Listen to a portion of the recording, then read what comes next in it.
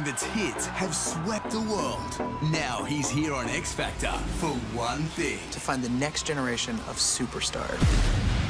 I remember as a kid hearing Queen for the first time, but I never would have imagined that I would have the honor of being the lead singer.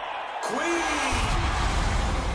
Even if an audition's not perfect, sometimes you can see a glimmer of something genius. There's that moment that they have where you're like, ooh. Or I get a feeling. Maybe I'll get like goosebumps. That's an instinctual trigger that I can't ignore. You represent everything that this next generation is. People saying, I'm not gonna conform, I'm not gonna be one thing, I'm gonna just be me. Adam Lambert joins the search for the next generation of superstar.